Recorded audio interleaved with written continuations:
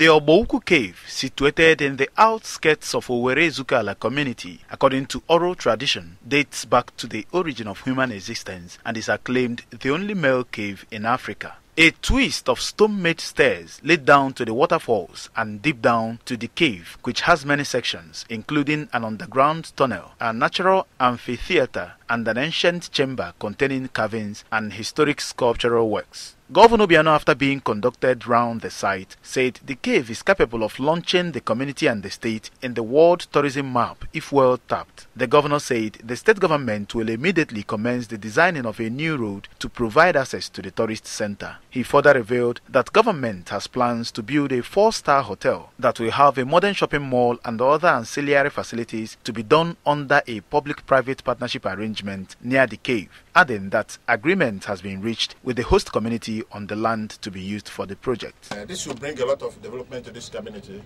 and a lot of employment. Like, it's a very beautiful place, and I recommend this to everybody to visit. Yes.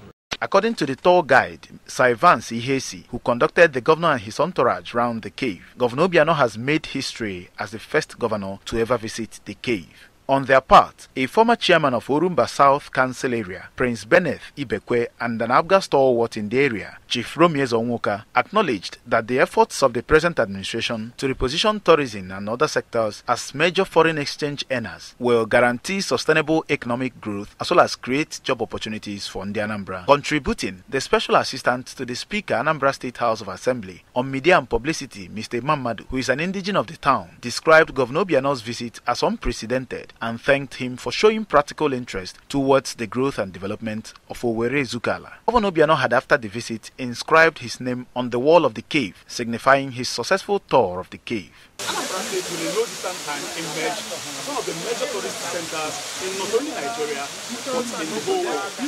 From Ogbaukwu Cave in Owerri-Ezukala, I am Kenny Chukwukom, reporting for ABS.